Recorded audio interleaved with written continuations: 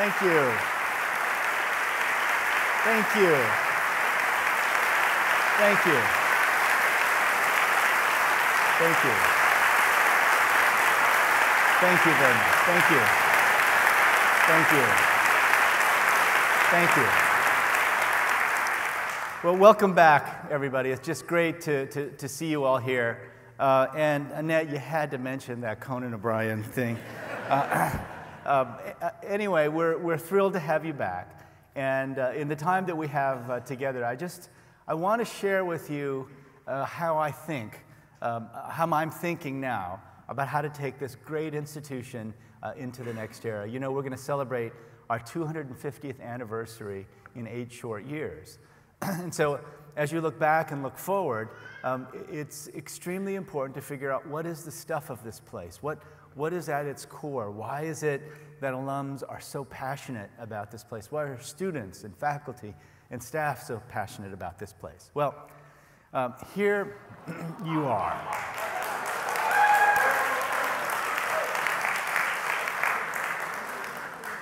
Is it Elaine Birch? Is she here today, 86? Kim Hoagland, Bev Bruni, and David Sanders was the trip leader. And on the right is one of our great new trustees, Bill Burgess from the class of 1981. Where's Bill?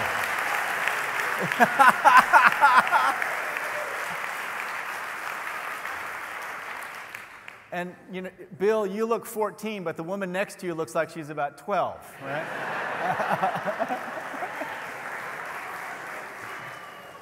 And you know, this is part of the spirit of this place. We have every fall 1,100 of the most brilliant, enthusiastic, wonderful young people coming in, and our participation rate on the DOC trips is now close to 97%. So they truly share this great initial experience. And here's a group from the class of 1976 taking off on their trips. You know, in trying to understand the great, brilliant strength of this institution, I've been spending a lot of time going back and reading. I've gone back as far as reading the works of William Jewett Tucker back in the late 1800s. But in 2004, Booz Allen Hamilton designated 2 educational institutions to be among what they called enduring institutions. And Dartmouth was one, and in a gesture for diversity, I don't know how this other institution was named. Oxford was also named. But they talked about legitimacy, risk structure, adaptive response, culture and values, information flow, governance and leadership. But the most important aspect of a great enduring institution was innovation. So in building on this future, and building into the future on the strength of the past, I look to rituals like this. Now, what they're passing, this is Ernest Martin Hopkins on the left, John Sloan Dickey on the right. This was November of 1945. Some of you may have heard that John Sloan Dickey was announced as the next president of the United States. He got a much better job than that. In August of 1945, it was announced that John Sloan Dickey would be the next president of Dartmouth College. In that same month, as the head of public affairs at the State Department, John Sloan Dickey had to stand up to the world and defend the dropping of nuclear weapons on Hiroshima and Nagasaki. That's the sense of urgency that John Sloan Dickey brought to the campus. That's the sense of urgency that he brought to all of the students when he told them about what he expected of them as Dartmouth College students. They're handing off here something called the Wentworth Bowl, given by Lord Wentworth in 1771 to Eleazar Wheelock. And the legend is that only presidents of Dartmouth College have ever touched this bowl with their bare hands. Right? And so as we were getting ready for my inauguration, I talked to Jim Wright, and we were looking forward to this. But then the people from Rauner Library, who are in charge of maintaining this bowl, when they showed it to me, they were all wearing gloves. Now, you know, you just know that they take their gloves off and touch it every once in a while.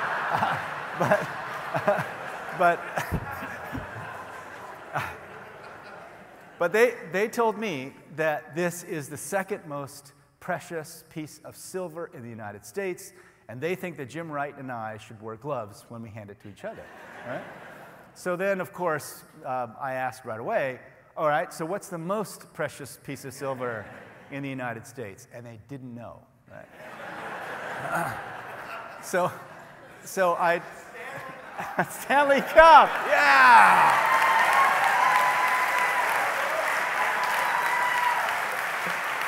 That's right. The Stanley Cup. So I talked to Jim Wright, and those of you from the more recent classes know Jim Wright's voice very, very well. Students used to call it the voice of God, right? It's really hard to take over for the voice of God. And so I talked to Jim, and I said, Jim, you know, there's all this stuff. They want us to wear gloves. And he said to me in that beautiful, deep baritone, Jim, we're going to touch the damn bowl.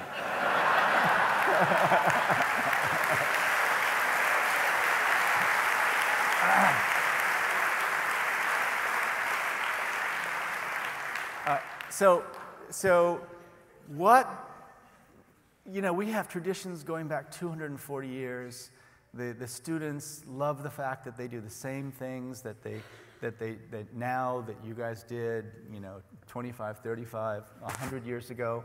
How do you build on that to create the greatest institution of higher education in the world? Well, all of you know the magic of Dartmouth happens in the classroom. This is where the real magic happens. And it's very different here at Dartmouth in the sense that all of our professors have to both teach and do research, right? Now, if you go to any of the other Ivy League institutions, even though they may tell you differently, if you are a superstar researcher, it is very frequent that you are told something like this. You've done so well in research, you've got all these research grants, you're publishing like crazy. We will reward you by never forcing you to see a student in the time that you're here. So this happens. Not everybody. Lots of people still are teaching undergraduates, but that happens in a lot of places in the Ivy League, especially in the sciences. But here at Dartmouth, we have a process that's fundamentally different. Every winter and spring, I sit with the committee advisory to the president, and we go over tenure decisions.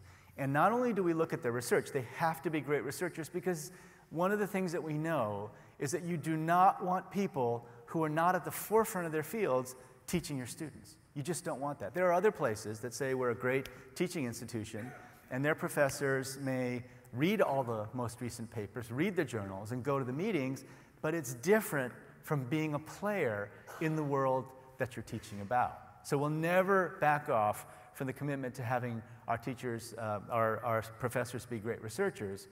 But at the same time, we do something that's very different. I've never done this before in looking at tenure decisions. We write to all of the students, or a large cross-section of the students, during the last 5 years prior to their tenure decision. And we get these, and many of you may have written them, we get these back, and we sit there and we look at them very carefully, and we've done both things. We have denied tenure to people who are great researchers and bad teachers, and we have also denied tenure to people who are great teachers, but not up to speed in terms of research. It's a very difficult standard. In my experience, we're one of very few, if any, who really try to do this at the level that we try to do it, and that's where the magic happens. The scholar-teacher model is one that we have been on the forefront of and will continue to do that. This is the great John Kemeny.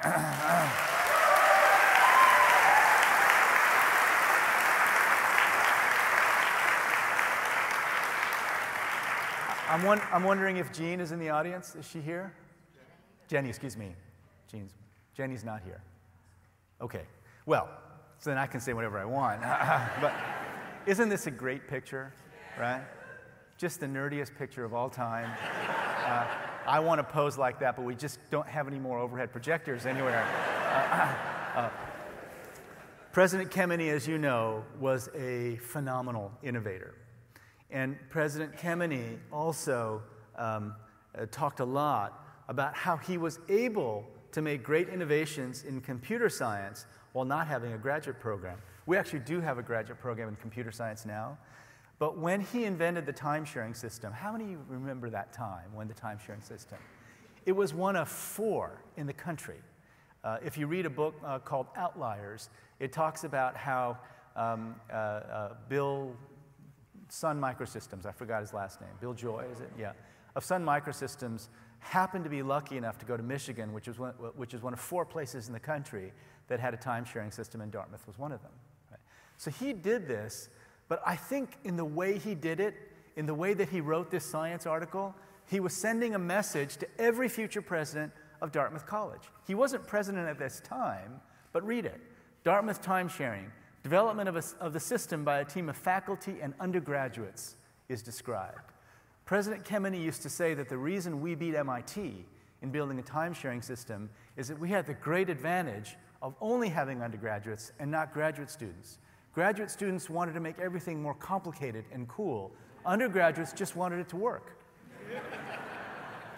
The message here is clear. Understand who you are, understand what you've got, and then innovate like crazy on that foundation. So what does that mean for us?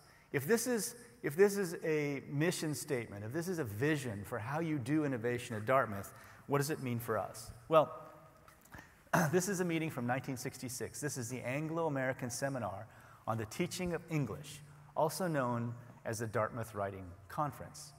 Now, I just heard about it this year. This coming fall, we're going to do a 45th year celebration of this conference, and then in 5 more years, we're going to do a 50th anniversary celebration. But the legacy of this conference was profound. 2 textbooks came out of this conference that shaped the teaching of the writing of the English language for more than 2 decades afterwards. What happened was that they began to talk about self-expressive uses of language that would assist students in shaping their ideas through writing. Before, the teaching of English was mostly focused on rules and syntax and grammar. Here, they came up with a notion that the teaching of writing should be focused on helping the author find their authentic voice. This shaped the teaching of English for decades afterwards, and we want to get back there. This is where we were. We want to get back there. We want to be the best institution in the country in terms of the teaching of writing. We're going to expand our first-year classes in writing, and I want to understand how writing fits in to what has been called habits of mind. It's mostly in the K-12 education world, but in the K-12 education world, rather than talking about skills or about depth in particular subject matters, they talk about habits of mind, persistence, the ability to write and speak effectively, managing impulsivity, being able to take lessons learned in one area and applying them to another. These are fundamental questions that are linked to what we now know about how the brain works. And so what we know is that the teaching of writing, what Christiane Donahue, who is the head of the Writing and Rhetoric Center, calls discursive flexibility. If you think about it, young people come into to Dartmouth today writing in so many different ways.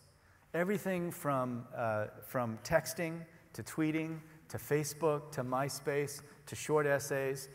There are so many different ways in which they write, and they're all different. And then when they come here, they're going to learn to write in many more different ways. The folks at Cornell have come to the conclusion that there are fundamentally different ways that you teach in the writing of physics, or you teach the writing in comparative literature, or in any of the other fields. They identify 14 or 15 different ways that they can teach young people how to write effectively for a given field. We want to get there, building on tradition. We're going to innovate and create, we hope, the best writing program in the country. Now, you know, traditions are just, every time I go through another one, it gives me a sense of the profundity of the experience that young people have. Now, on the top left is Fred Harris. He was from the Dartmouth class of 1911, and along with President Ernest Fox Nichols, launched the very first Dartmouth Winter Carnival. Now, this past year, on February 10th, I stood in front of the community and launched exactly 100 years ago to the day the 100th Winter Carnival. Now, you look on the right top, that's the very first snow sculpture ever built, 1929, right? On the bottom left is the ski jump, which is now the 13th hole at Dartmouth Country Club. And there's a plaque up there that shows where the ski jump used to be. I am so glad we don't have the ski jump anymore as a physician. And if you look on the bottom left, that's from this year, from 2011, and this was supposed to be an exact replica of the 1920. Now, you know, I love our students to death, but our snow sculpture building skills have deteriorated a bit.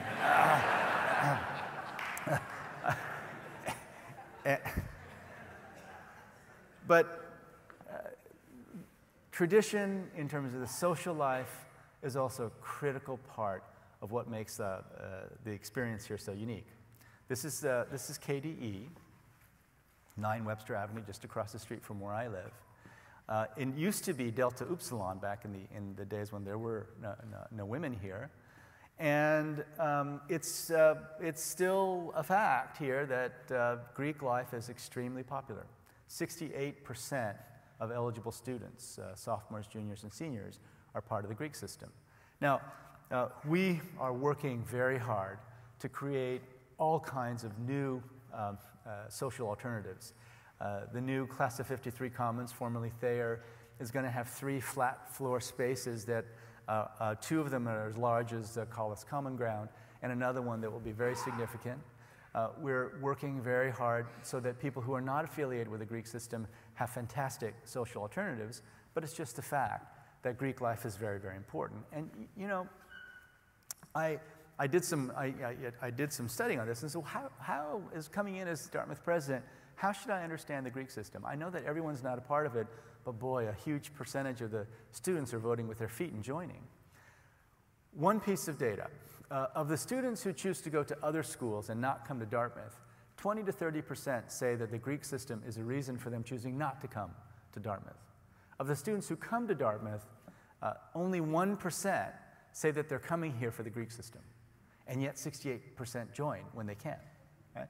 So something is different about the Greek system here, and here's what is different. As those of you from will remember, the parties are completely open to everyone. And in other campuses, the Greek system is the very definition of exclusivity. And so while they do choose who is in fraternity or sorority, it is an open system where everyone can participate. There are nights when I wish it wasn't so open. But I have to say that the lack of exclusivity in terms of inviting people in, I think, is important. Also, you know, the evidence is pretty overwhelming these days. The evidence that finding a group of friends when you're 18 to 22, being very close to them, and then having those friends stay with you for the rest of your life, that's actually good for your mental health. It keeps you happier. I mean, now there's all this research on happiness, and having these friends that you keep for a long time is a critical piece of happiness. But it's also good for your cardiovascular health. Right? So those are the good parts of it. Tremendous amount of social service, lots of very close bonds that are formed.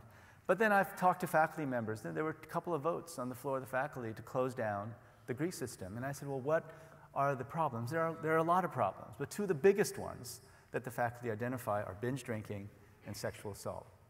So as a public health physician, what I said was, okay, if we know that students are voting with their feet, that they're getting something out of this, and you can point to data and evidence that suggests that having these kinds of friendships is good for you, then why don't we attack the real problem directly? So I began 2 task forces, a student presidential committee, first on alcohol, and then secondly on on sexual assault. So we began talking about it very, very openly. And some of you may have heard that we announced this past spring a national learning collaborative on binge drinking. binge drinking. And it was a very interesting process because we studied all the public health and social science literature on how we can do two things. One, we know young people will drink. And so what we have to do is reduce the harm. Make sure that we don't have, last year we had more than 100 hospitalizations from drinking. So we want to get the number of hospitalizations down to 0. But moreover, we want them to drink less. You know, the students, when they say, when they're asked to comment on what is moderate drinking, for the students, moderate drinking is 5 to 11 beers in an evening, right? Now, some of you may have gone back to those standards when you're back here this weekend, but here's the point. Here's the point. I'm now a co-chair of the National Institute for Alcohol Abuse and Alcoholism.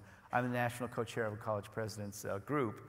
And it turns out that ever since about 15 years ago when the first studies were done, 40% of all college students admit to binge drinking within the last 2 weeks, which by the definition that they've put forth, it's 5 drinks within 2 hours for men and 4 drinks within 2 hours for women. So 40% binge drinking on college campuses across the nation. We're probably a little bit above that, but state schools, University of Iowa is at 70%. And is it without harm? Absolutely not.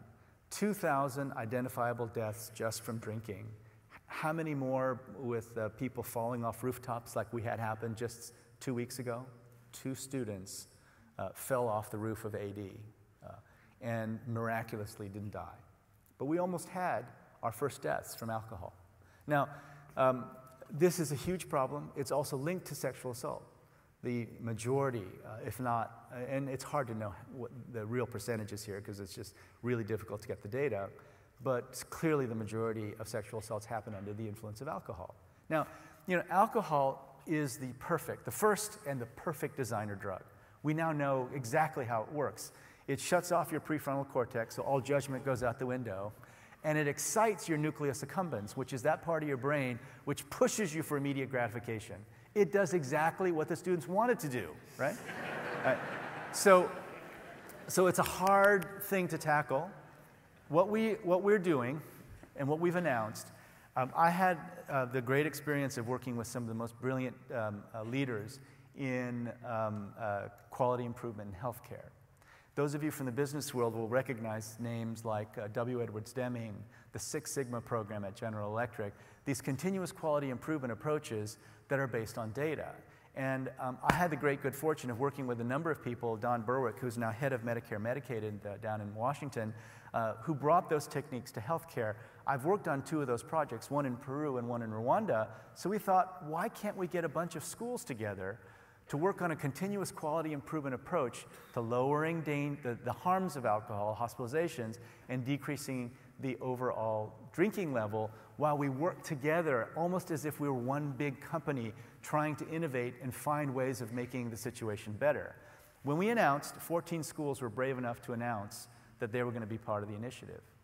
But the way we stated it was, everyone's got the problem, and you know what? Dartmouth's got a problem too. But we're going to lead the nation in taking on this problem so that we can keep our students safe and lower the overall drinking age. Thank you.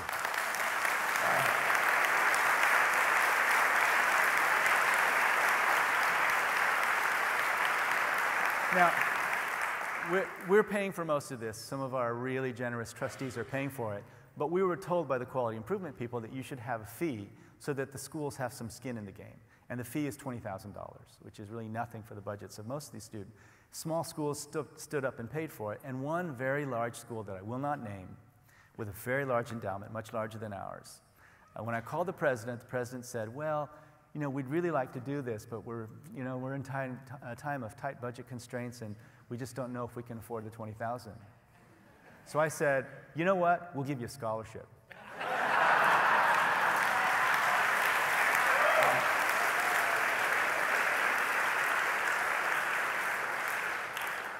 We haven't heard back from them since.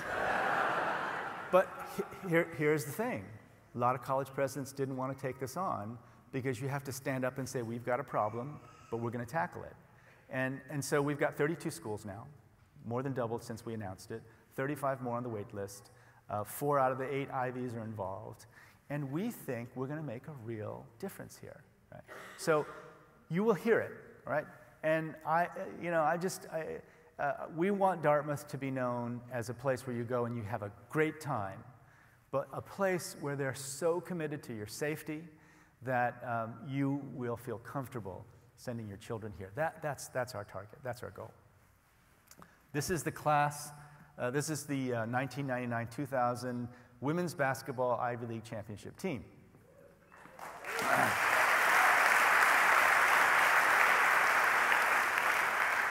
Now, you all know that Dartmouth has had a tradition of excellence in athletics in many different areas, and we are building on that. So the very top picture is the Rugby Sevens national champion.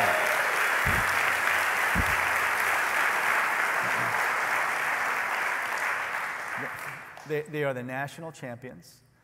It's the second national champions we've had in some time. The ski team, of course, won the national championship in 2007. And on the bottom right is the first ever in history women's Ivy League tennis champions this past year.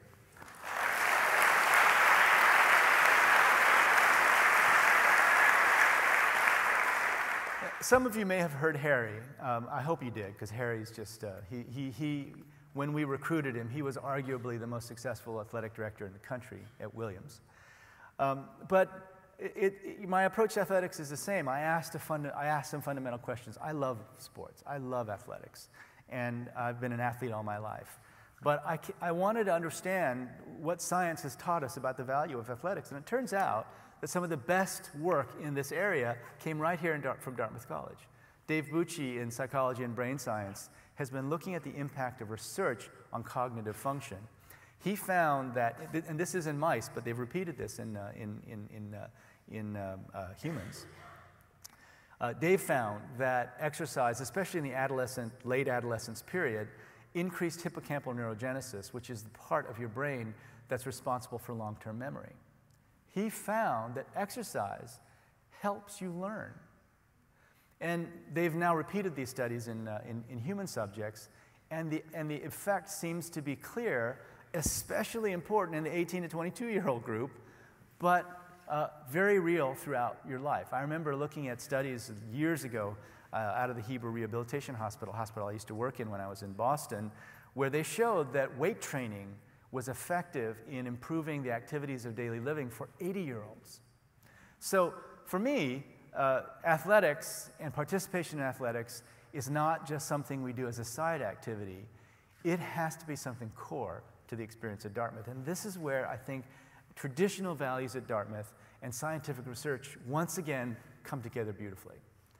Every single student graduating from Dartmouth should have the unfair advantage of knowing the importance of physical exercise and engaging in it for the rest of their lives.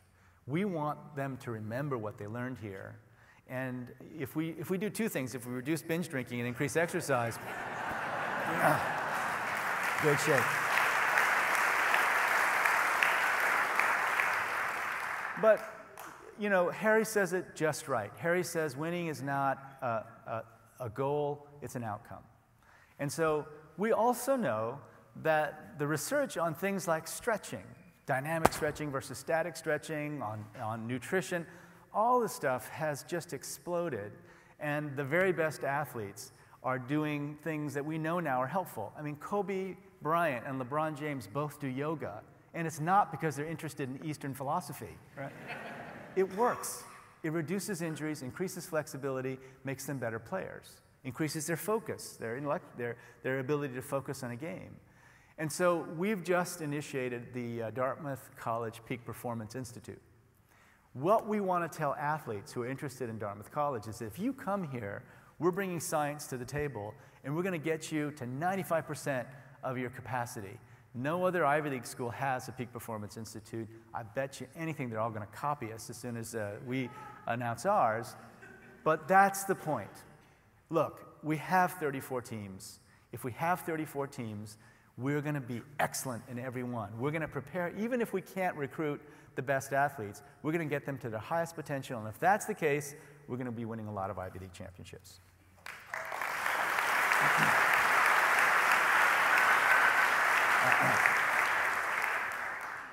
So this is actually not the class of 1976. Sorry.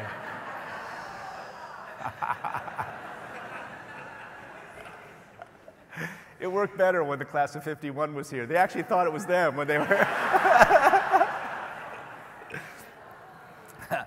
This is 1896 Dartmouth Medical School, the very first clinical use of the X-ray in the United States.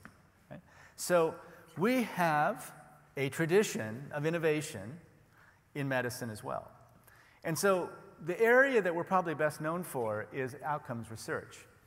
Jack Wenberg, 30-some years ago, started asking really simple, but for other doctors, really annoying questions. Why is there so much variation? Why does one son who goes to school in this county in Vermont go to a school where everyone's had their tonsils out? And why does the other son who goes to school in another county just to the south in Vermont go to a school where nobody's had their tonsils out? Of course, we've known for years that taking tonsils out is not effective, but there happened to be a guy in the other town who was very good at taking tonsils out and made a lot of money from it. Jack infuriated the medical community. People wanted to kill him. How dare you suggest that we do things for patients on the basis of anything other than concern for the patient? But over 35 years, he's discovered huge variations in cost and quality in healthcare. And usually the higher cost healthcare regions were also not the highest quality healthcare regions. And so we've asked this question, and you may have heard during the healthcare debate something called the Dartmouth Atlas. The Dartmouth Atlas is what we publish here that tells you, that has the best information base in the country and arguably in the world about the relationship between cost and quality in healthcare. So knowing that we are in such a great position to really begin thinking about healthcare delivery, what actually happens as we take the fruits of science and clinical research and actually try to deliver them to patients, since we knew so much about that, we started the first ever Center for Healthcare Delivery Science. Since then, about 7 other schools have started their own healthcare delivery science institutes, and even though they'll never admit it, they copied us. Right? Now, why are we're light years ahead of all of them, though, because we have this foundation of great outcomes research. And here's how it's going to work. Those of you not in the medical field may not know this, but there's not a single medical school in the world, except now for Dartmouth Medical School, that teaches the delivery of healthcare to its students. We teach health policy, but that's different from delivery. I would argue that the modern American hospital is the most complicated social institution we've ever invented. Sick people, nuclear medicine, medicines of all kinds. We wipe out people's immune systems and put them in negative airflow isolation chambers. We have lots of money flowing in and out, huge amounts of technology, and some of the most bizarre, archaic, complicated social structures you've ever seen. Doctors can't talk to nurses, nurses can't talk to doctors. What is going on?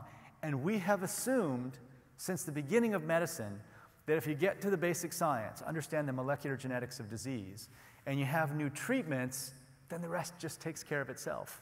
As opposed to saying the complexity of delivery is precisely the thing that academic institutions should focus on, because you need systems engineers. Systems engineers have had unbelievable impacts on things like waiting times in emergency rooms when they've been able to apply their skills to that problem, which they haven't very often, as anyone who's waited in an emergency room will know. Right? People in the fields of management, operations, strategy at the business school have a tremendous amount to teach those of us in medicine. Sociology and anthropology. Anthropology is my field. My goodness, talk about primitive tribes, right? This is the way communication happens and hierarchies of power clash in hospitals is something we need to study. So for the first time in history, we've taken all those groups, business, engineering, medical school, and arts and sciences, brought them together into this group that really is going to redefine how we think about the task of health. not just medical care. The first group of students in our new master's program in healthcare delivery science, also the first one ever put together in the world, are coming in about 3 weeks, and it's an amazing group. 50 people with an average number of years of experience in healthcare of 25 years. So keep listening. We think we're ahead of the game on this one. You know, healthcare costs are going from $2.5 trillion to $4.5 trillion in the next 8 or 9 years. It is the thing which is going to break the bank of the U.S. government. We think we're going to be at the forefront of bringing the resources of a great institution like Dartmouth to bear on tackling what is arguably the most difficult, complicated, and important social problem that we face today.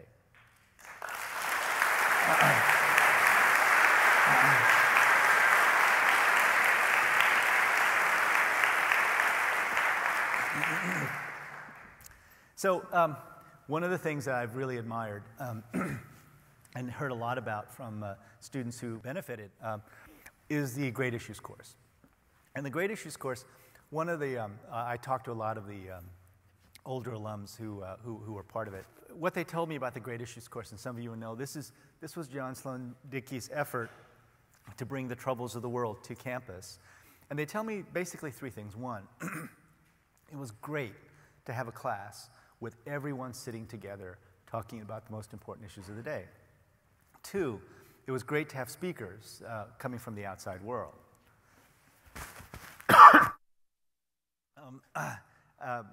3 was that it taught them about bias in the media. And 4, it was a great writing experience. I guess it's 4, not 3 that I talked about, sorry. And so we look at that. I don't think students really need lessons in bias in the media. I think that that's pretty well known. And in fact, we get great speakers here all the time. But those 2 pieces, having a discussion with your entire class, and 2, having that intensive writing experience later in your Dartmouth career, I think those 2 are incredibly important. But I also think it's that we can focus our efforts and get even greater speakers. So we're bringing in lots of speakers over the summer, and we're moving toward the possibility of relaunching the Great Issues course. Now, this is a decision that the faculty makes, but we've raised the question of whether there can be a Great Issues course during the sophomore summer, the one time after freshman year where everyone is on campus. And so we're hoping that it will be, one, an opportunity for the sophomores to hear great speakers. We have great ones coming in. Joel Klein from the New York school system, Robert Reich, the class of '68 is coming back, and Hank Paulson, Jeff Immel. We're hoping that a lot of others that a few others will join us as well. And so they're going to hear these great speakers. And right now the class is a small one, only 60 people. But we hope that the faculty will decide that this is something we can do for the entire class, and that's going to happen this summer. So once again, building on a tradition and seeing if we can do something innovative. So in my last few slides, I just want to talk about what I think true innovation means. So this is William Kamkwamba, born in rural Malawi, and he became something of a media star, but this is his story. He dropped out of school during the 2002 Malawi famine.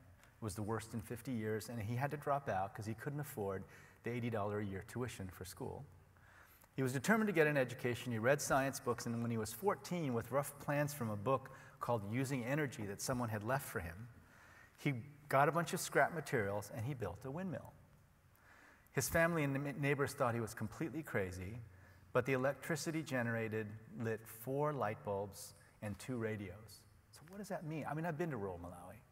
What does that mean? It means you can study and read at night, and it means you're connected to the outside world. The TED, Technology, Entrepreneurship, and Design, I think, the very famous sort of meetings that they have all over the world, they found him somehow. I don't know how they found him. They heard about his technology, and they wrote a book. They helped him to write his book, his memoir, called The Boy Who Harnessed the Wind, which became a New York Times bestseller. I was privileged to meet him about 1.5 years ago, and guess where he is today?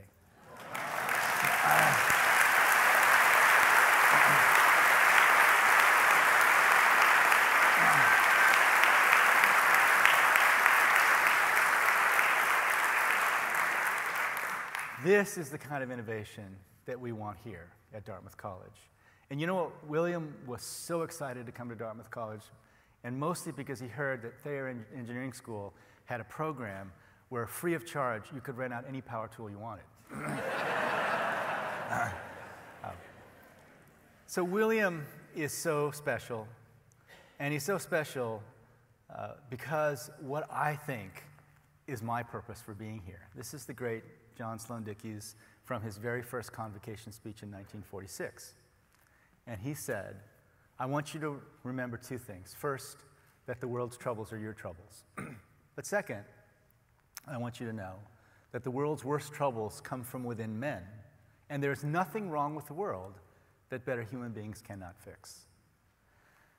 I read this when I was interviewing for the job here. And when I read this, I just couldn't believe it. I went and called Ed Haldeman and Al Mully, the two people who were running the search, and I said, are you kidding me? Is that what you want me to do? I don't know how to be president of Dartmouth College, but I think I know how to do that.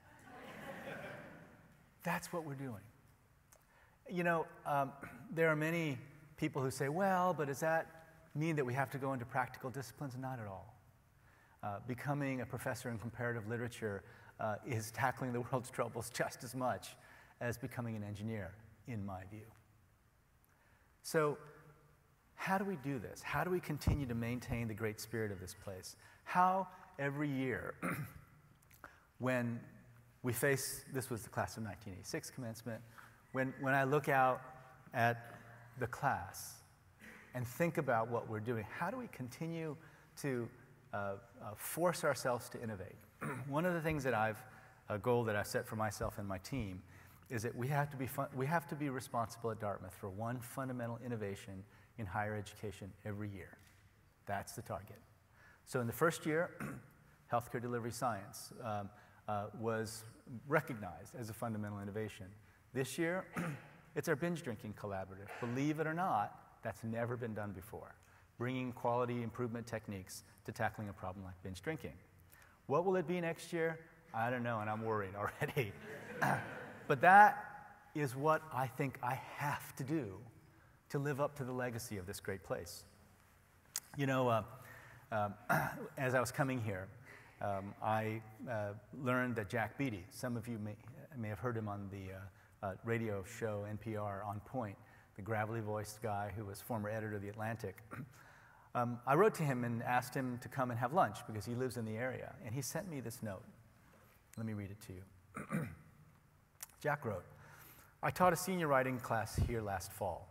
I stress senior because all the students had had 4 years of Dartmouth socialization. The class was built around collective critiques of student short stories. The students all wrote well, a few wonderfully. But what impressed me more than their talent was their decency. I feared hurt feelings, bruised egos, too critical critiques. Instead, they managed the social miracle of being at once honest and empathic in their comments. They cushioned criticism and respect, even affection. I told them how humanly rare that kind of communication was. I checked my experience against that of a friend who teaches political science here. In over 40 years of teaching in a half dozen universities, both here and abroad, he told me he had never had students who treated each other so well. That speaks volumes of good about the Dartmouth experience. You know, in the slide I showed you where Ernest Martin Hopkins is handing the Wentworth Bowl over to President Dickey, Ernest Martin Hopkins had some final remarks. And here's what he said. A friendly observer of the college once said to me that nobody could understand Dartmouth who didn't recognize that it was not simply another educational institution, but that it was likewise a religion. Personally, I believe very strongly that it is a family. And through 2 or 3 decades of administrative leadership in the college, in association with friends and colleagues like yourselves, and in association with thousands of alumni, yes, and even into the families of the alumni and undergraduates, I have become impressed more and more with the sweetness that attached to the relationship between one and another, which constituted this great family, which we call Dartmouth. Over this weekend, please drink in once again the sweetness of Dartmouth, and welcome back. Thank you.